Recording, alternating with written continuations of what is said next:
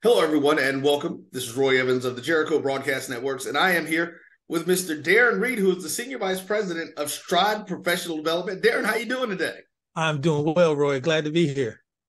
All right, well, thanks. So let's start off by telling the folks a little bit about what Stride Professional Development is. Yeah, absolutely. Stride is the nation's leading provider of online education in the K through 12 space. We were formerly known as K-12 Inc. and are over 2 decades in the space of providing free virtual online education across the nation to students, no matter where they are. We've since changed our name to Stride because we've done expanded beyond the K-12 space, though that's still very much what we do as a priority. What we've also done with the Stride Professional Development Center is we've leveraged some of our expertise over the past 2+ decades of supporting schools and students and educators, teachers, principals, and we're trying to innovate, the way professional development happens for educators, and that we're doing that through the Stride Professional Development Center. Gone are the days where it's face-to-face only PD. It's episodic professional development. It's professional development that's not necessarily relevant to what teachers and educators need right away. So the Professional Development Center is designed to solve that challenge with some unique, innovative ways of delivering content. All right, man. Well, listen, we are super excited here at the network to be engaged with you all and helping to provide this opportunity for teachers all across the country, and especially those teachers that are coming from our HBCU backgrounds, because we know that education was always one of the stalwarts of most HBCUs in this country. They all had teaching programs, and that's what a lot of them were founded for. So, Darren, let's talk a little bit about those special programs that you guys have for the teacher. Yeah, absolutely. And I think, Roy, you hit on the very important point. Right now in our country, we're facing probably one of the greatest challenges, of our teaching corps that we have in many, many years. And that's around this teacher shortage. A lot of teachers are exiting the profession. Just based on tenure, they're retiring and moving on, and then you have, our existing teachers who are being taxed and stressed, particularly post-COVID with, increasing demands, challenges that they're facing in the classroom, and a host of other issues that they struggle with. And we need good teachers, and we need to support the teachers that we have. So the two things that we're doing is that we know first-year teachers, among all teachers, are among the first to leave the profession within the first 5 years. I think they do at a 44% rate, which is just scary to think that folks are, graduated, want to go in the classroom and make a difference, but, feel like they need to leave within the first 5 years because it's so challenging. So we want to support them. Obviously, as a new teacher, your school that you work, where you work your first year, the district where you work, there will be some professional development support to assist you. But we want to go a step further. We want to help every teacher in the country get off to a strong start to their first year and have some stick-to-itiveness, to help them get through that first year. So we're offering a year free access to the Stride Professional Development Center. It's a ever-growing online database of courses that will help them in a variety of different ways. Classroom management, targeted instruction, and a host of other things. And the content will continuously grow.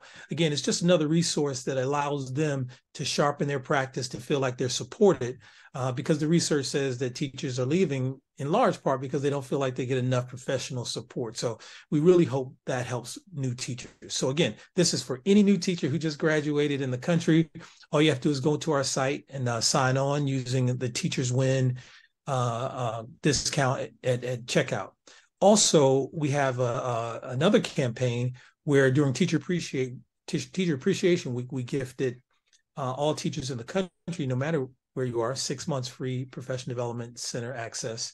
But we're doing a special thing through our partnership with the BCSN and our HBCU graduates, and also the schools that you work with. We want any teacher in the country who through our partnership gets access to the Professional Development Center, and they get 6 months free using the BCSN 23 passcode at checkout. Again, our goal is to support and get as many teachers on the site feeling supported, to really help them succeed and have some success, not only for them, but obviously for our kids and the communities they serve. So Most definitely. And Darren, listen, we are super excited again to be a part of this. My mother was a teacher. My aunt was a teacher. I have my best friend is a teacher. So we Absolutely. understand. I've worked in the school system for years. So I understand the resources that are needed. I understand why a lot of these teachers do take the time and they sit there, and after going through college, they're like, you know what, let's do something different. Yeah. So we're happy to be a part of this to help you guys change that. So ladies and gentlemen, here's all you guys need to do. All you need to do is take a look and go to the link that's right below us right now and see what you're going to do. You're going to see 2 links on the page now, just to make sure. The top one takes you to their professional development page, homepage, that'll let you know about some of the things that are happening there and the things that you have access to. Go to the second link that says Teacher Appreciation. That'll take you directly to the content page where you can sign up and get your free year if you're a new teacher, and your free 6 months if you're an existing teacher. Let's show them how we utilize resources, and we make sure that we take time, those folks who are HBCU alum, and use this. And let's see what Stride has to offer. We're excited about it. We know you will be too. Darren, is there anything else that you'd like to say to the folks? No, I mean, just, as a teacher myself, and understanding the need, and of course with the diversity that's needed in our teaching corps across the country, I know our HBCU teacher graduates are just exactly what we need in our community. So I really encourage them, and just glad to be doing this partnership with you all. All right.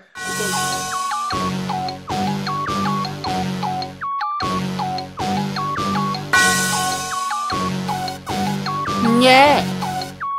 I love my HBCU. And boy, I love it, love it. I love it, love it. I love my HBCU. And man, I hope my team they won. Yeah. I hope my team they won. Yeah. Man. I hope my team they won. I hope my team they won. Yeah. I tune into the HBCU Sports Lab to see if my team won or lost. If they lost, I'm quiet as a mouse. But if they won, keep tab. I'ma do the dab, yeah.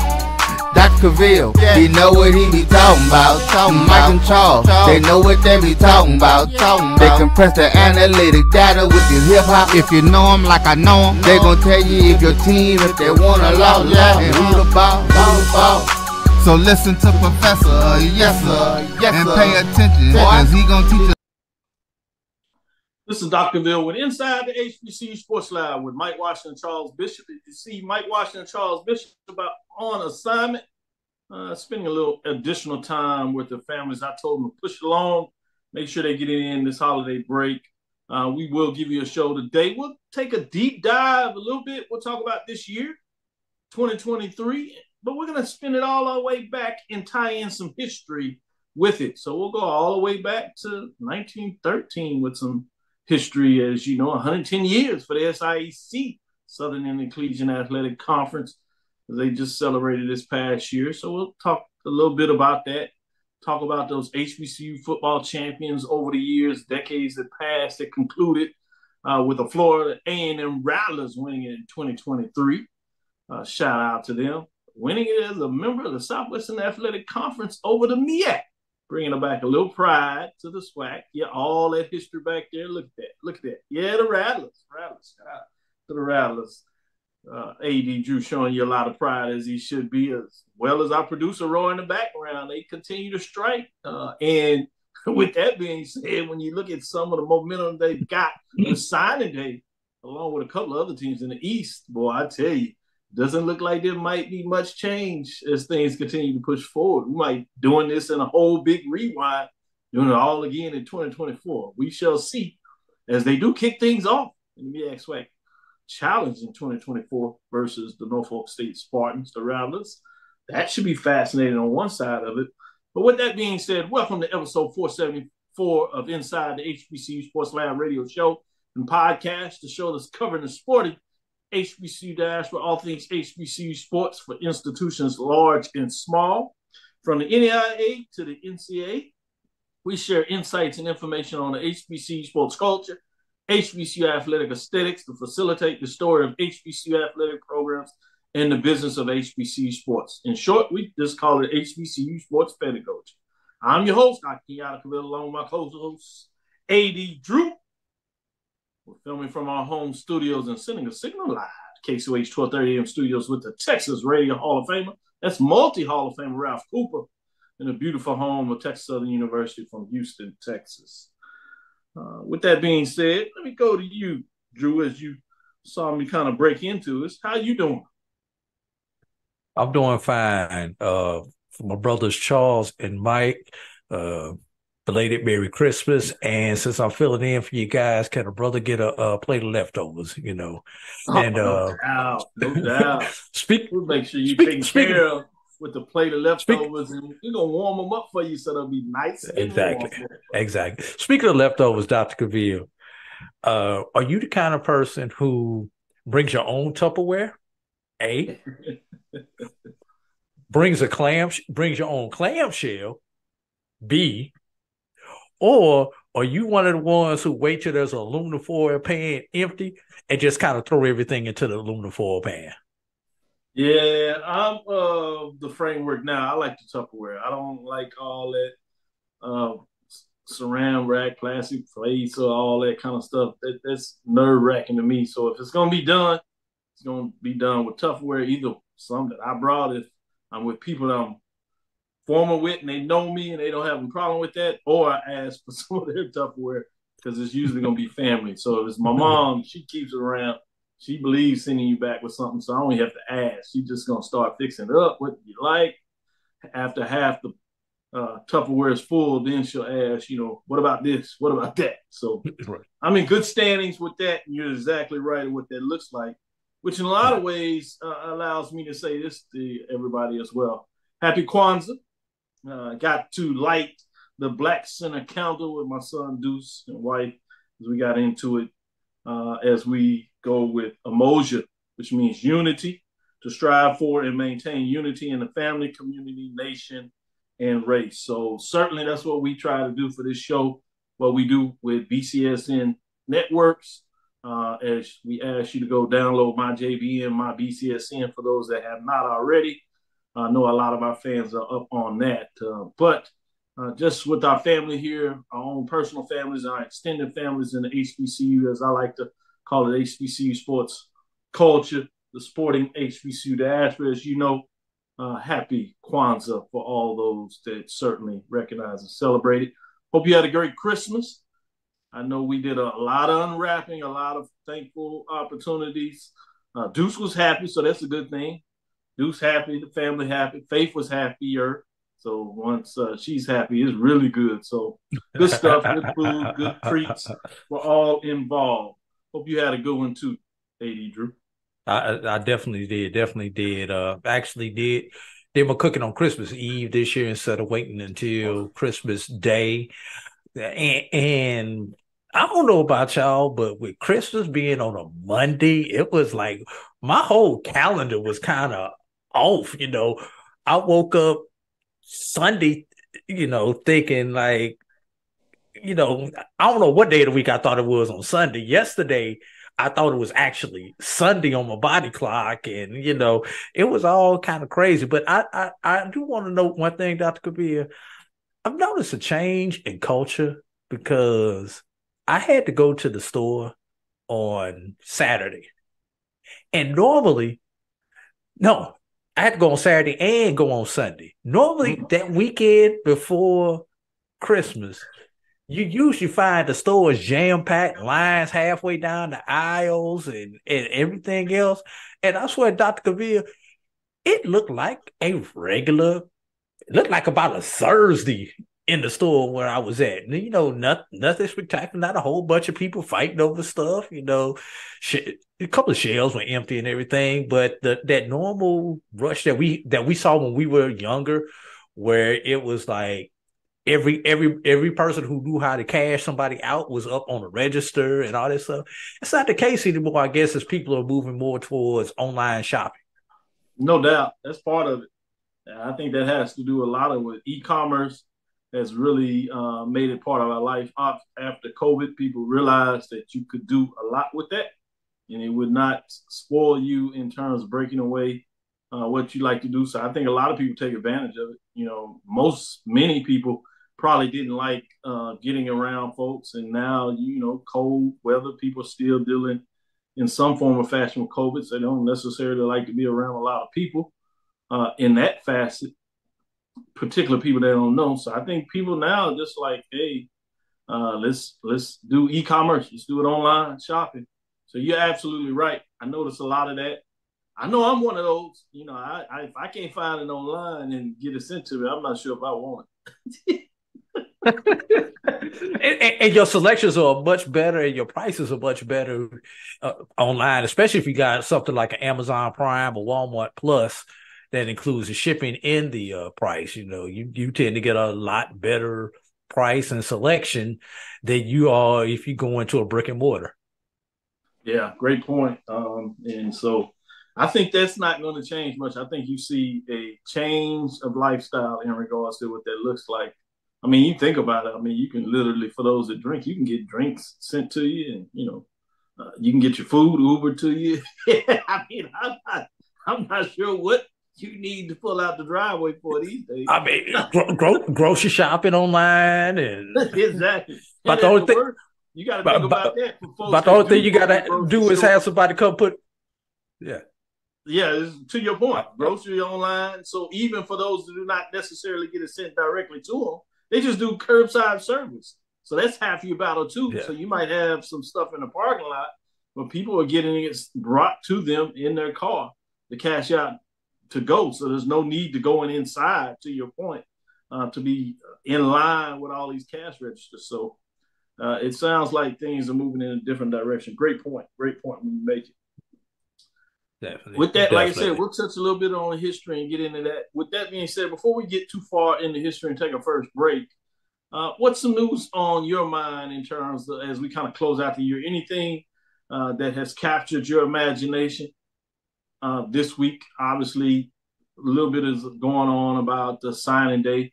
How happy were you with signing day for HBCUs in general? Oh, how happy am I? Do you know what school I graduated from? Look, when FAMU pulls a coup and gets people to go across the railroad tracks and come south in Tallahassee, whereas so many times people have gone north in Tallahassee to the school on the north side of the railroad tracks. I mean, what more could you want, not only as a Rattler, but just as an HBCU in general, the fact that not only with FAMU, but we see so many of our HBCUs are pulling players from Power Fives, top 100 recruits in their class, 4 stars, 5 stars. I mean, 3 years ago, a 5-star wasn't even sniffing any one of our HBCUs. Get a man a little bit of credit. Coach Prime did kind of open the door and show people the Pandora's box is open. Yeah. He showed people the experience at an HBCU and that you can be successful at an HBCU and people can get drafted out of an HBCU. So now some of these younger people who saw what has happened is like, well, hey, I can go over here, get my culture, and get an education from people who actually care about me. I don't have to worry about the $100 handshakes anymore like I used to back in the day, because I could get me an NIL deal. I could that NIL deal that I get on the north side of the railroad tracks, I can get on the south side of the railroad tracks. So, these young gentlemen and young ladies are waking up, realizing what's going on, getting back to their roots.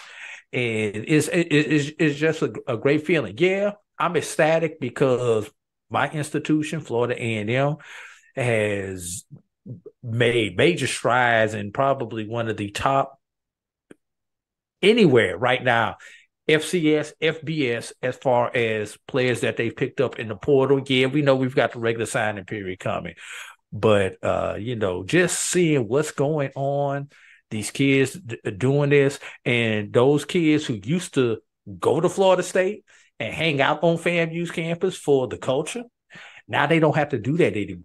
They just come on FAMU's campus. Same thing down in Southern. Those kids who was going to LSU and then going across town to Southern's campus, you don't have to do that anymore. You just go ahead right there on Southern's campus. And there are other HBCUs with a P5 school right there, either in the same city or right up the road from them. Auburn and Tuskegee, Auburn and Alabama State. There are plenty of them where that can happen. You just might as well just go ahead to the HBCU. Forget the middleman. Save the gas money. Yeah, great points. And you look up, certainly saw Bethune-Cookman, Florida A&M, Alabama State, Alabama A&M, Jackson State pulling these 4 and 5 stars. Obviously, some of the bigger numbers in terms of getting done with Florida A&M, and they were first out the box getting it done. But also, I thought it was fascinating to see that also having success in terms of the high school class that they're signing. Jackson State had a top 5 FCS class.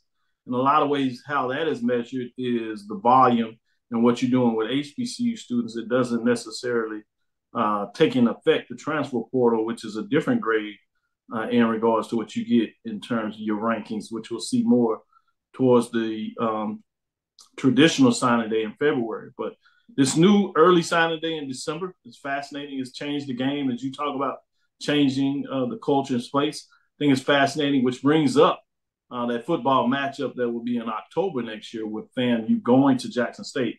I think that's going to be fascinating to see what that looks like. And then on the west side, obviously, with all the coaching changes, it's going to be interesting to see who's able to jump out of there and kind of take it by the bull by the horns, thinking about Texas style of what that looks like. So it's going to be fascinating to see what that is as we get into it. Anything you wanted to add on to that? Yeah, one last thing with a lot of these players that you've seen sign both throughout these HBCUs, these are players who are expected to make an immediate impact and are expected to get significant minutes this season. So we're not talking about players that were stockpiling who are 1 year away. And a lot of these players are not coming in, quote unquote, taking someone's position. These coaches are actually recruiting their needs.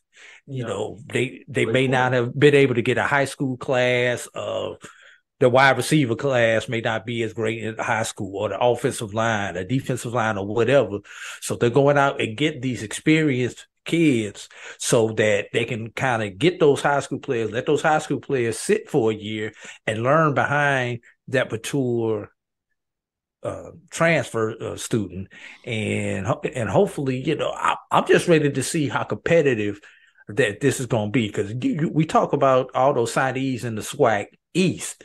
Maybe the East is looking like they want to reclaim their dominance as what was the series 10-9 this year, if you count the one non-conference game or something like that. Where the East is dominated. 11, yep. Or 11-9 or something like that. Yeah. The East has won the series by 3, 4, 5 games over the last couple of years. So the East is saying they want to get back to that point amongst it. But just imagine, as good as FAMU's class is, Bethune is closing the gap. Jackson State is trying to reclaim their throne. Alabama State is closing the gap. Same thing with A&M. And then, like you said, in the West, once we figure out all these coaches, it's going to be interesting. And last thing, what's going to be interesting about the SWAC going out, I know we're going to talk about the past, but who's playing quarterback for these teams this year? Because we're going to have a whole heap of new quarterbacks. And you can take that beyond the SWAC. And when you get into the MEAC, even in some of the independents, the question across the landscape for me going into the football season, who is going to be the starting quarterback for a lot of teams. We had a lot of folks that had quarterbacks being played. They have graduated, and some of the stellar quarterbacks that have been in place the last couple of years, they all have moved on in terms of exhausting their eligibility. So you're right. It's going to be fascinating to see, not only in the SWAC, but in the MEAC as well, and the independents. Who's going to be the signal caller? Who's going to be QB1? What does that look like? So I'm fascinated to see in a lot of ways what part of that is going to become true in terms of moving forward. With that being said, let's take our first break, come back on the other side, and get into some more of this dialogue. I'm going to read a little history to you in some ways. I want to see what your thoughts are. I'm going to go way, way back, and let you know as we cut it to the other side and celebrate a little bit of history before we move forward and talk about this year, 2023 in review. Stick, we'll be right back after this break. At CDW, we get speed as the new currency of success. Our team spends way too much time tending to outdated applications and software when they should be focused on driving application agility and innovation. CDW Amplify Development Services modernizes software and application development to help accelerate innovation and digital transformation. So you mean building new applications, UI, and mobile interfaces? Well, you said you needed to innovate more quickly. Oh, so he's a listener. To do more at scale, trust CDW Amplify Development Services. Nope. Nope. Come on, him? Ooh, I like him.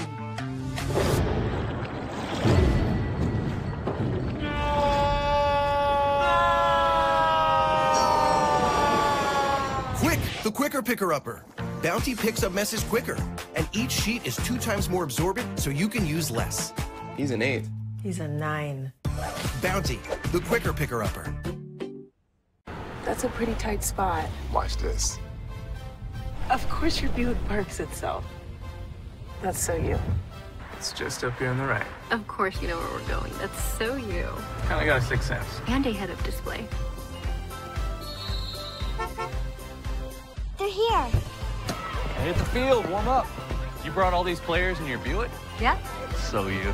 It is. There's a Buick that fits your life, because at the heart of every Buick SUV is you.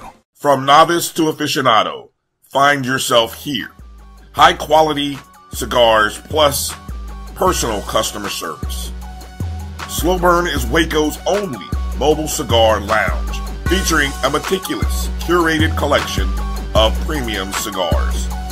Visit our website, www.slowburnwaco.com. That's www.slowburnwaco.com. Compress the analytic data with your hip-hop. If you know them like I know them, they gon' tell you if your team, if they want to loud, and who the ball. So listen to Professor, yes sir, and pay attention, cause he gon' teach a lesson. This is Dr. Bill inside the HBCU Sports Lab with AD Drew. If you would, check this out. I want to take you back, 100 years back. You know, as we said, we gave you the history on the SIAC, 1913. We know the CIAA in 1912. We'll go down some history in terms of what that looks like in terms of HBCU football champions. But I want to focus a little bit in 1923. See what your mind thinks about. Let me read this. Then AD Drew, I want to get your thoughts on this passage. This is coming out of the Football at Historically Black College Universities in Texas book, Rob Fink, which is based on a dissertation that looked at the history of football in the state of Texas, particularly the formation of the Southwestern Athletic Conference. But I think it really gives you a global perspective of HBCU. So for Texas, black colleges, the football season remained dependent on the academic schedule. Practice began after the school term started. For example, in 1923, Bishop started classes on September 10th. Once classes began, coaches learned which player from the previous year had returned to school and who planned to play football. Only then could coaches assign positions and work on plays. Occasionally, questions concerning which football team members returned to school extended beyond players to also include coaches. Bishop College, following a successful 1922 campaign, opened the 1923 season with the new head coach, L.P. Collins. No mention existed in the black press as to why the previous coach at Bishop, Talgett, failed to return. The Houston Informer only told of Collins' accomplishments as the halfback and end on the University of Iowa football team. When the black press in Texas reported accounts of football games played, usually the team's effort received more recognition than the accomplishments of individual players. In a victory for Prairie View over Samuel Houston, November 3rd, 1923, the press focused its attention on the strong play of both schools' offensive and defensive lines. Prairie View's left tailback, a man who the informer only referred to by his last name of Thompson, received only individual recognition of the game. An account of Wiley's 20-6 victory over Texas College, which also occurred on November 3rd, the Dallas Express discussed the line plunging on the Husky Warriors instead of individuals' accomplishments. The black college football became more and more popular among the Texas African-American community. The activities surrounding the games developed a celebratory atmosphere. Prairie View defeated Texas College 15-0 November of 1923. The game took place Armistice Day, and the festivities honoring the end of World War I received as much recognition as the game itself. The performance by two schools' bands, speeches by prominent black Texans, along with the fact that the national government made the day a federal holiday, received as much attention as the football game. Another factor that helped black college football become so popular involved the development of rivalries between different colleges. For schools such as Wiley and Bishop, both of which were located in Marshall, a heated competition existed. These rivalries allowed fans to debate which college possessed a better team and who were the best black athletes in the state. Debates proved important because they existed outside the control of the white establishment in Texas. On November 25th, 1923, Wiley defeated ancient rival Bishop by a score of 7-6. More than 3,000 fans watched one of the greatest games ever played in Texas. The Houston Informer described the game as the, quote, the cleanest and hardest fought game ever played between Bishop and Wiley, end quote. The paper went on to recognize several players on each team for their outstanding plays, such as Jeremy and King of the Bishop and Orange and Donald of Wiley. Along with individual recognition, the paper made sure to point out that every man who went on the field played hard and fought to the last whistle, end quote. The fact that black colleges in Texas offered competitive football teams and also increased the popularity of the sport among the African-American community. In 1923, Wiley won the Southwestern Athletic Conference championship. Of the 6 schools in the conference, 4 schools finished the season in contention for the title. Finally, the Bishop Tigers and Paul Quinn Tigers finished out the 1923 football season with a Christmas Day game in Waco. Taking advantage of the reduced holiday rates offered by Texas Railroad, 3,000 fans witnessed the Paul Quinn victory. Led by Hub Tinsley, Paul Quinn played with machine-like grace as they outclassed Bishop. While the popularity of black college football in Texas grew during the 1920s, enrollment at colleges in Texas also increased. During the 1924 academic year, the enrollment at Prairie View increased to 1,087 students. The school found itself forced to deny admittance to between 200 and 500 applicants because of the lack of dormitory space. Giving you some updates of what was taking place in 1923, I should say. So just wanted to give a little update, give some thoughts on that. I found out just kind of talking about 100 years in review. In 2020, the Southwestern Athletic Conference celebrated 100 years of athletic academic history. The SWAC was formed, as you know, September 10, 1920 in Houston, from humble beginnings as a grand experiment with 5 historically black college and university institutions, 4 private institutions, 1 public institution. The founding members of the SWAC included Bishop, now defunct Paul Quinn College, Samuel Houston College, now Houston-Tillotson University, Wiley College, as well as 1 public institution, Prairie View State Normal Industrial College, now Prairie View A&M University in the Southwest region of the United States, with the 6th joining just a year later, Texas College. Giving you a framework, history there, obviously fascinating when we think about that. Before I get into some more history and kind of do some reviews of those champions when we started doing black college champions in the 1920s. Eddie Drew, what are your thoughts when you hear that history and where we are today? First thing, Dr. Cavil, you mentioned, I believe you may have rattled off 6 different schools while you were talking through that synopsis right there. One of those schools is no longer in existence. 3 of those schools no longer offer football and are on the NAIA level. 1 school still plays football on the NAIA level, and only 1 school that you mentioned is still a member of the SWAC. That's the first thing, and that's wow, how times have changed. Those flagship institutions of the Southwestern Athletic Conference have 5 of those 6 have shifted their focus and shifted their alliance for one reason or another. And unfortunately, we lost one of them in 1988, Bishop College, I do believe, was 1988 when they closed. And another one, Sam Houston, merged with another college to become Houston-Tillerson.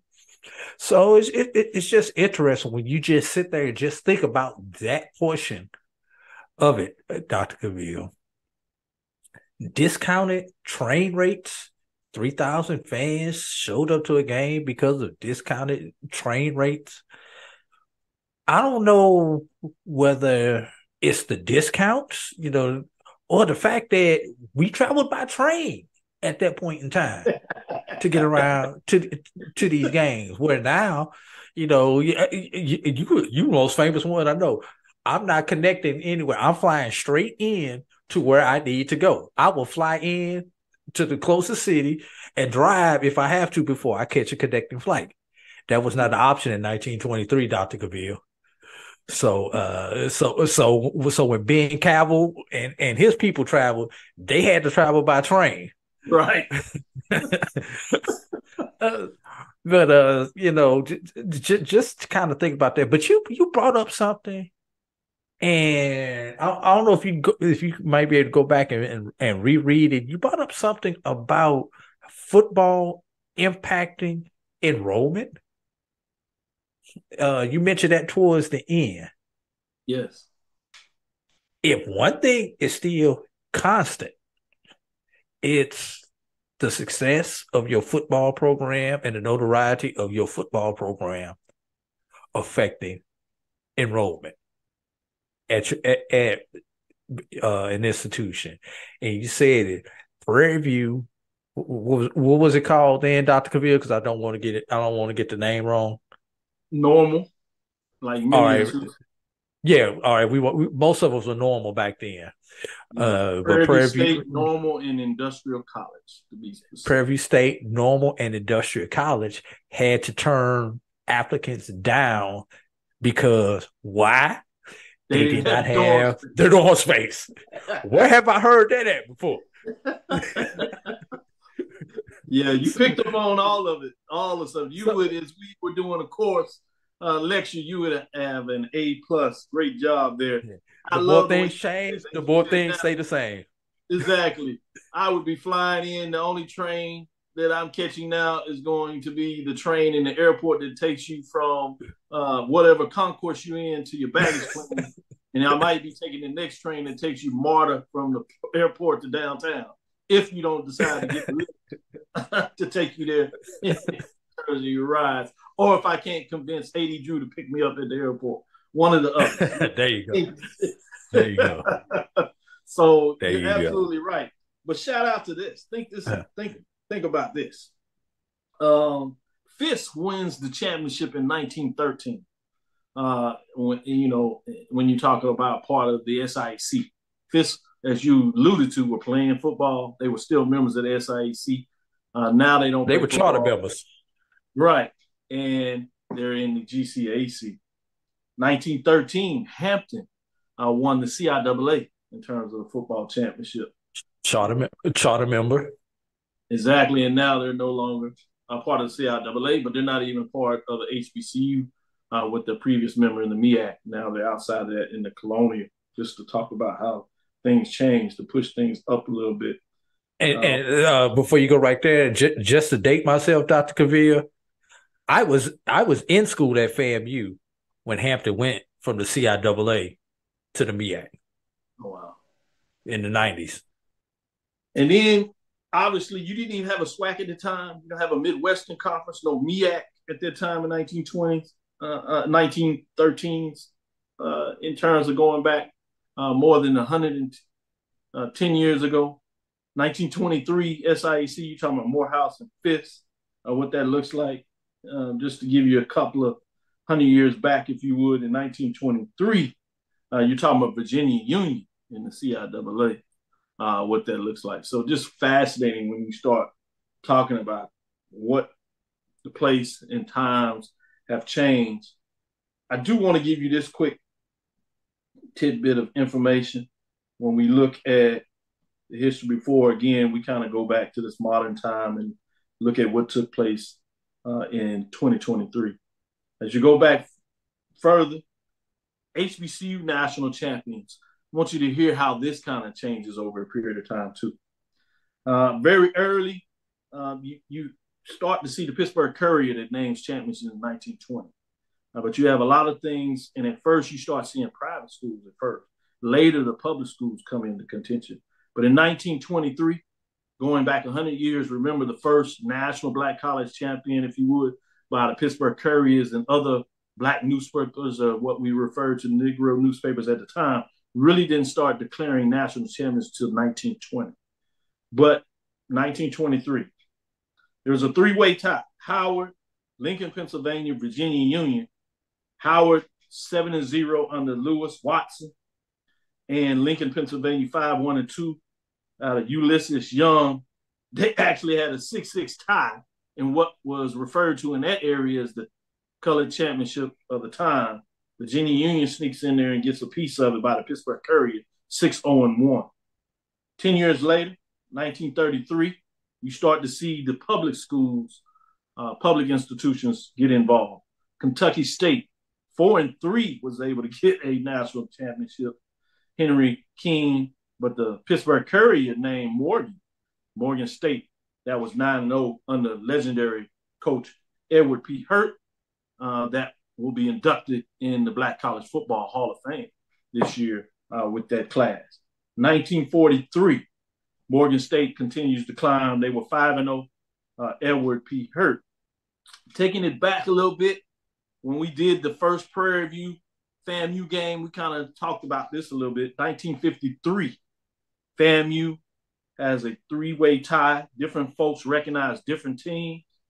10-1, Jake Gaither. Prairie View, 12-0, Billy Nix.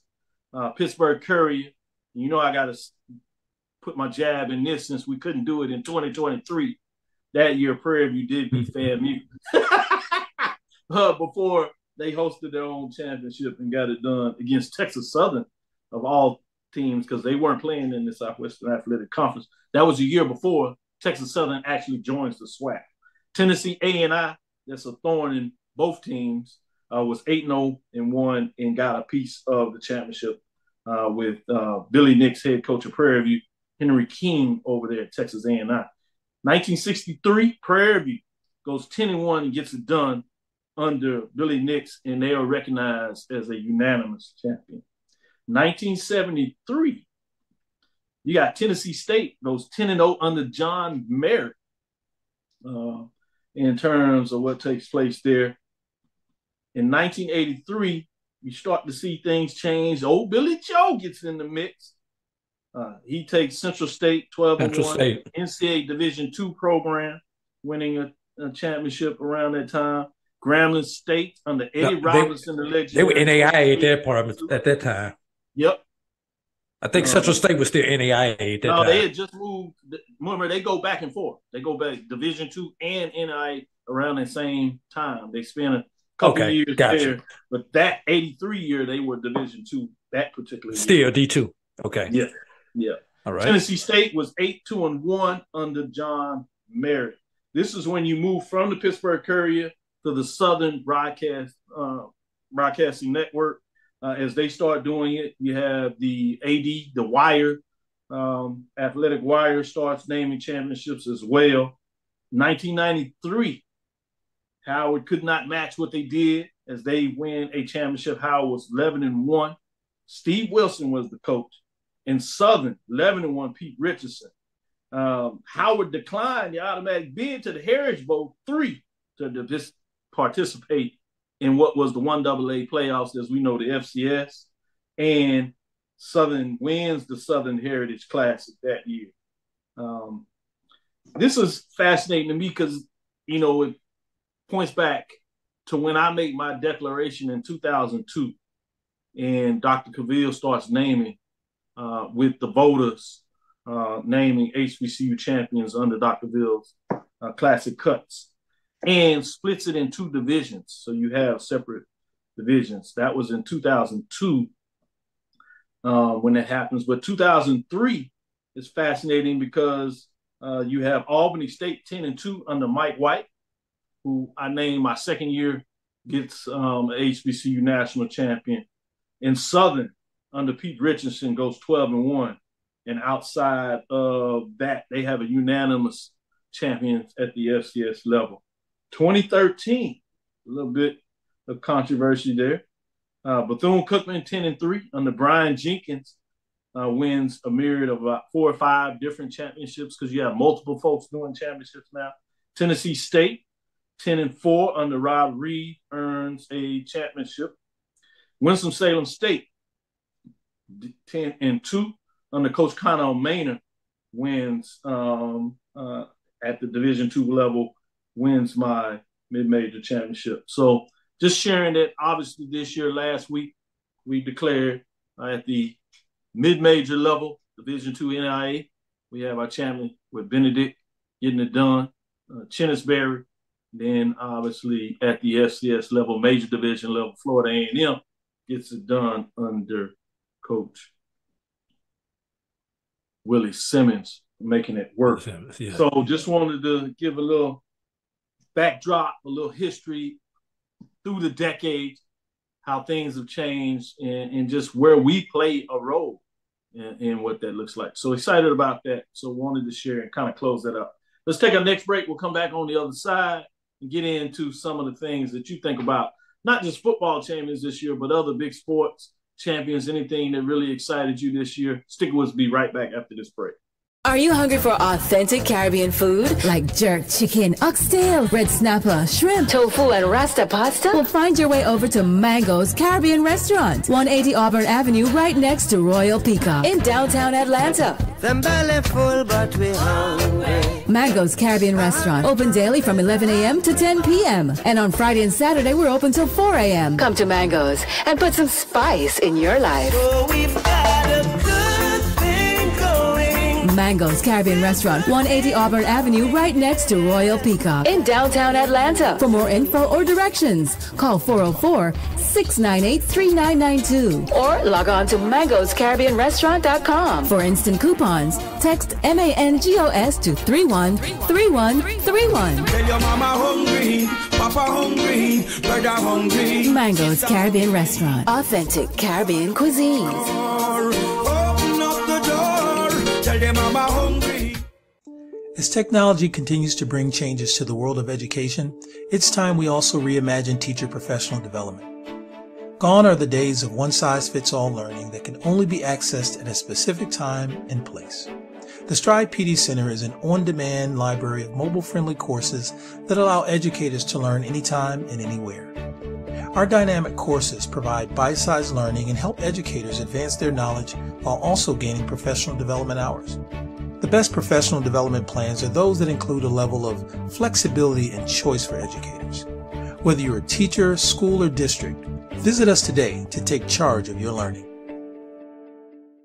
We're back. It's time for the 2024 Urban NerdCon. Join us in Atlanta, Georgia, April 26th through the 28th at the Cortland Grand Hotel. Special guests include Underworld creator Kevin Grievous, Gary Gray from Fairly Odd Parents, from Nickelodeon, Giovanni Samuels, The Science Machine, Michael Green, the Sci-Fi Sisters, and from Spaceballs and Star Trek Voyager, Tim Russ. Hi, I'm Tim Russ. Join me April 26th through the 28th at the Cortland Grand Hotel in Atlanta, Georgia for the Urban NerdCon. Our heroes, our villains, our stories, everyone con. I'll see you there. Live long and prosper. Visit theurbannerdcon.net to get your buy one, get one free badges before the price increases. Remember, our heroes, our villains, our stories, everyone's con. See you there. Press the analytic data with your hip hop. If you know them like I know them, they gon' tell you if your team, if they wanna love, and who the ball. So listen to Professor, yes sir, and pay attention, cause he gon' teach a lesson. This is Dr. Cavil with Inside the HBCU Sports Lab with Mike Washington and Charles Bishop. Both are out on assignment, but we have AD Drew in. And now we're going to move it back to the modern time, 2023. I want to know what excited you this year. What sticks in your mind? What were some of the big matchups that took place? And it could be in any sport. AD Drew, what jumps out at you? I'm not going to go with a matchup. I'm going to go get a story. And we started the year with one of our institutions not knowing who they were going to name as their next head coach for one reason or another. And I'm going all the way back to Bethune-Cookman.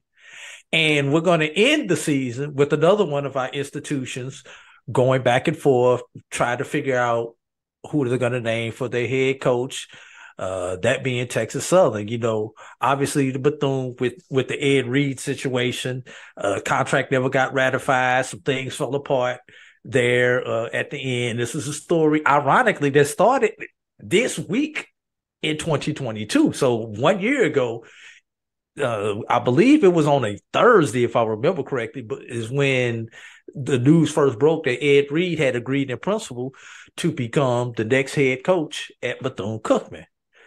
2 weeks ago, it was reported that Fred McNair had agreed, it hadn't not necessarily agreed in principle, but was supposed to be the man and pretty much had everything but the ink on the paper, and something happened.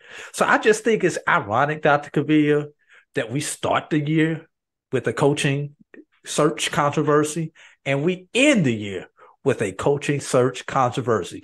Obviously, two different dynamics as to why those two institutions are in those positions. But I just think that's kind of befitting of the year, to bookend the year. I like the way you tie it back, bookend the year, because you go a little bit into 2022, but it certainly ties into 2023. So I can see that in a lot of ways. I think where I'm going to go is what just sticks with me. And it's intriguing to me because I'm wondering how far in history this will go, is Southern's buzzer beater over Jackson State. And if you're not careful, you would automatically think and say that was the championship game of the basketball tournament. No, it was not. It was the semifinals. So Southern had to come back, and they actually beat Pine Bluff Golden Lions, who has a great non-conference schedule of what they've been able to do on the women's side of basketball after coming out of that championship game in 2023 in Birmingham. But the fact that Southern got it done, upset the juggernaut, if you would, Jackson State, that was just getting it done on the women's side, winning regular seasons, tournaments, having great runs in terms of what they did throughout the season, including a big game in the NCAA tournament, and looking like where they were going to knock off LSU, who eventually would be 2023's national champion, just to let you know how things fly. But that one sticks in me on the women's side, just that buzzer beater. And you could see it. I was in the arena for that matchup, and you could see the comeback as it was coming, and you saw the shot, and you was like, oh, that's online. And it would flash. You was like, ooh, it just went down. You pushing on buttons, trying to tell folks, get it out there, social media atmosphere. But that was one that kind of stuck with me, is when you look at the Southern women's basketball program defeating Jackson State in the semifinal matchup and coming back and winning the championship game matchup finals to ultimately win the SWAC tournament championship.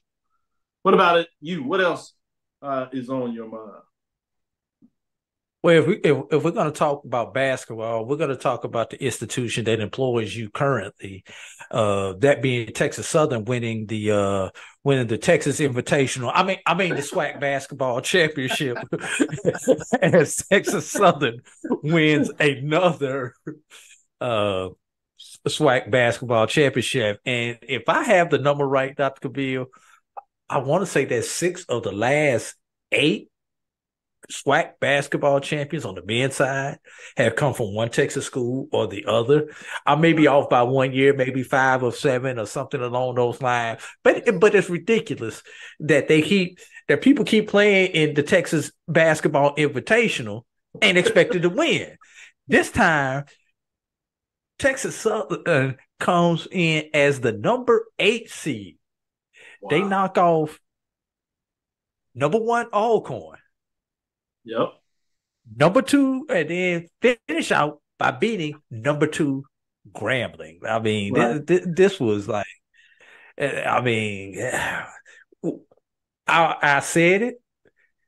You do not want either one of those Texas schools to get in if you're Alcorn and have to face them in the first round. I said it those last 3 weeks as Texas Southern was coming from number 10 to, I think they may have been even number 11 at one point in time, to 10 to 9 to 8 as they got healthy. They got their players back, and they got their players back at the right time. And when do you want to peak if you're a basketball team? Tournament time. And that's exactly what Texas Southern did, and just threw everything all out of whack for the Southwestern Athletic Conference. And let's be real, styles make fights. I think Texas Southern may have been the only team that probably could have beaten Alcorn in that tournament. Yeah. And by golly, they did it. That's a good one. Since you're talking about men's basketball, I'm going to stick there, but I'm going to go into the MEAC. In terms of the MEAC's basketball with Howard University doing the daily double, winning the regular season and then coming back and getting the tournament. And little will we know that when they matched up in the Chris Paul Classic in Las Vegas this year, during the same calendar year, you had that matchup between Texas Southern and Howard. And it would be a classic that would go down to a last-second shot that was missed by Howard after Texas Southern comes back, ultimately in the first half, trailing by 18 to get that victory. But shout out to Blakeney for getting it done in March Madness in 2023 in terms of cutting down the nets for the Howard Bison. Big-time program. Shout out to Norfolk State, the women getting it done as well. As I was there early for that tournament and then coming on the second half to see what happened in Birmingham for the SWAC. And that was in Norfolk, Virginia. Good stuff there. I know you wanted to give love to NIA programs, GCAC. If we're sticking with basketball, you had classics down there, both on the men's and women's side. What are your thoughts there? Yeah, man, you talk about if you had to be a basketball fan to find these games, but if you were a basketball fan, you missed not one, but 2 classic games in the tournament. Hosted at Tougaloo last year. First of all, Tougaloo, the team that did not lose to another NAIA program the entire season. Only regular season loss was to Mississippi College, who was a Division II institution. Got pushed to the limit by Philander Smith. And on a buzzer beater, the play was kind of like, and I'm trying to recall the play in my head. I remember that there was a foul and there wasn't a foul, and they had to go back and put time on the clock. Anyway, it was on a buzzer beater, one of the best finishes that you can get. But Doc, that was the second game that had a fantastic finish. So those people, I don't care if they paid $5 or $50, they got their money's worth, because in the first game, Rust having to go coast to coast with under 10 seconds to go, got the bucket that they needed to defeat was it Fisk or was it Philander? Can't remember who the opponent was. But that once again, Coach Eric Jackson finally getting that GCAC crown there, and Russ going on to the tournament. Russ went in, I believe, both these teams. I was very disappointed in how they were seeded in the NAIA tournament. There's no way in hell you go through a regular season with one loss and you become a number 6 seed. So, yeah, I just wanted to say. And if we're talking about basketball, last thing on small college basketball, the turnaround that Langston had, never in any sport have I seen a team go plus 30. Going 1-27 the previous year, going 30-1, 31-1 in the regular season. Crazy. I believe they wound up 32-2 or 32-3, something along those lines in the regular season. Once they lost in the round of 16.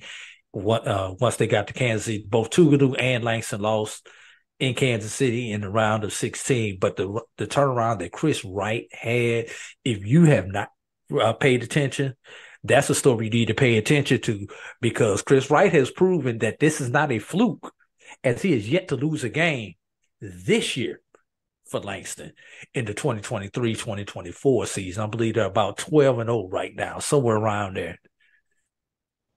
Good stuff. Great points. Let's get into our last break. We'll come back on the other side and give you some more memories from 2023.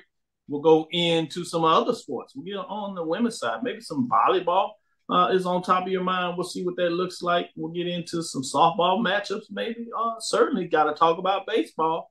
And then we're going to close it out with the big football game. Obviously, we know who won, so that was memorable in itself. But we'll talk about maybe some memorable moments within that game that certainly should be fresh on your mind. So stick with us. We'll be right back after this last break. The Cavil Group is a Florida-based marketing and training consulting firm. We help businesses communicate to their target audience and engage them in conversation. We also help to expand their audiences, which will ultimately result in growth for those organizations. In addition to being a certified constant contact specialist, my colleagues and I are also certified in John Maxwell Leadership Principles. We use these proven principles to conduct workshops, training, and private coaching sessions for individuals and companies looking to take things to the next level. Contact us to schedule a free consultation. Issues today, don't delay, call Cavil. When you're looking for the latest information on Southern University sports, the Southwestern Athletic Conference, and HBCU athletics, there's only one place to go. Tune in to the Carlos Brown Show, exclusively on the Black College Sports Network. It's never too early to plant the seed, to share the tradition, and instill a sense of pride in your HBCU with your little ones. HBCU Pride and Joy Children's Boutique helps you share your school spirit with a wide selection of adorable kids apparel and accessories officially licensed from your favorite HBCU. Visit hbcupridejoy.com and follow us on all social media at HBCU Pride Joy on Facebook and Twitter. Press the analytic data with your hip-hop. If you know them like I know them, they gon' tell you if your team, if they wanna love, and who the ball. So listen to Professor, yes sir, and pay attention, cause he gon' teach a lesson. This is Dr. Mills inside the HBCU Sports Lab, closing out year 2023 with our last show. We'll give your time back on Thursday.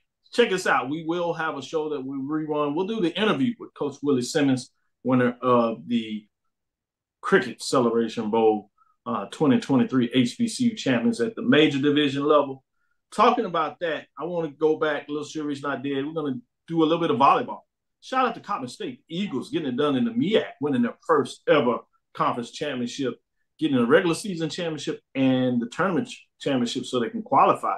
Which brings me to the SWAC when you look at Jackson State, as they had that similar to what you saw in basketball. They got it done on the volleyball side of things. When they take out the number 1 seed and get it done, they also take out number 2 seed, Prairie View, Alabama State in that matchup. and they take out the two-time defending champions, the FAMU Rattlers, in the championship game in regards to getting done. Shout out to Jackson State, because you're talking about a run through the tournament, coming at the 5th seed, defeating 4, then defeating number 1 seed, and then defeating FAMU again, two-time champion that didn't go down easy, as they made it all the way to the championship game. Shout out, man, big time players making big time plays. That's big. With that being said, let me go back to you, Drew, and say what's on your mind after I throw it off on the volleyball memories for 2023. We got a privilege. Also, the BCSN Sports Wrap is going to take the weekend off. We'll be back the first Sunday in January. That'll be January 7th with our next show. But this weekend, we're going to run some of the best of the BCSN Sports Wrap. We'll run Saturday. We'll go with some of our best interviews and segments from the spring semester. And then on Sunday, we'll run what we're going to call Live on Location, some of our best shows and best clips from when we were live doing the BCSN Sports Wrap. Yeah, Doc, pay attention. You'll be on that Live on Location special segment. And then on Monday, we will run a segment of some of our best clips from the fall semester. So you have a full weekend of the best of BCSN Sports Wrap to kind of jar your memory on some of the biggest stories of the year. But getting back to the year, Dr. Cavil, how about that SWAC baseball tournament? You know, basketball may be my favorite sport, but baseball, it was my first love. And being there live on location for I missed day one of the tournament, but I was there for the remainder of the tournament. And first of all, not one, but both teams in the championship came out of the losers bracket. You don't see that too often in the SWAC tournament. You may have one team sneak in there from the losers bracket. Rarely do you have two teams sneak in from the losers bracket. But the way both those teams got there to that championship game, both teams had to make remarkable comebacks to stay alive in the tournament. After both teams had blown leads in games in which they should have won. And they weren't the only teams that did that. And did anybody realistically think that anybody was going to take down the big, bad Alabama State during that SWAC tournament? I don't quite think so. So, and how befitting that FAMU and that School on the Beach were in two separate brackets so they could actually be in the championship game, so that you had a Florida Classic in Tallahassee North, as we like to call it, aka Atlanta, for the SWAC championship. So shout out to the new blood in the SWAC. That's a big one. Those games were exciting. It really sticks out to me because this is the second year annually that Deuce and I go as he ends his school year. I get to take him on a trip, and it's just the guys out. Last year was Birmingham. This year was Atlanta. Great championship matchups. He got a signed baseball. Head coach there, Bethune-Cookman University. Shout out to Coach getting it done. Coach Hernandez.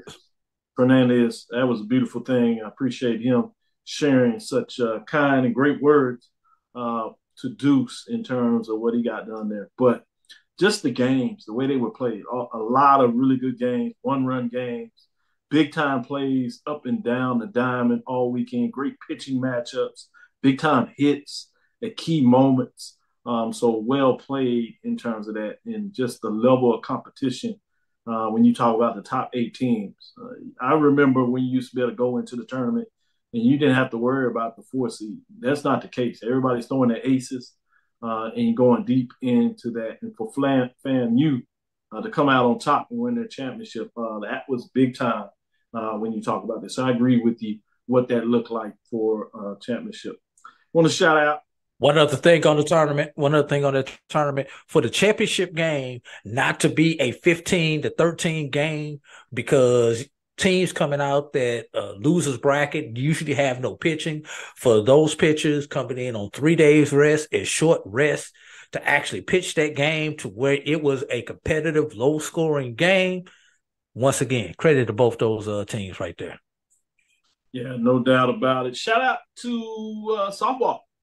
North Carolina Central wins their first ever softball championship in a classic matchup that went down to the wire. Big time plays, key hits as you get it done, which brings me to Prairie A&M as they shock everybody and go through the tournament with some big wins over top seeds on the East when a lot of people thought the East really get it done. Obviously, they had a tremendous season.